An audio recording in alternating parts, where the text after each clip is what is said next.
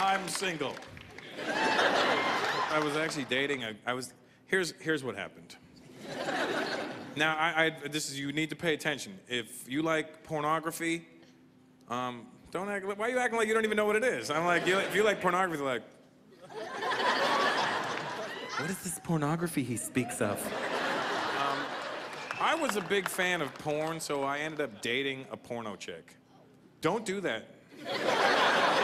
It is not what you think it's gonna be like. I mean, it is what you think it's gonna be like when it, comes down to, crunch time.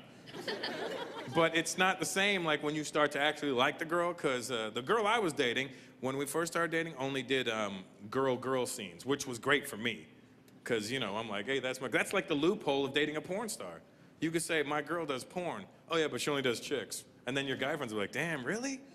And you're like, yeah, that's right. I'm that dick that she's getting, you know what I mean? And then she re-signed her contract and ended up having to do dudes.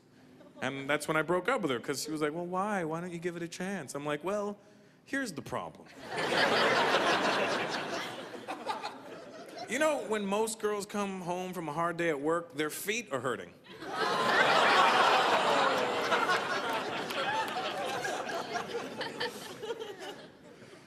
So I'm single.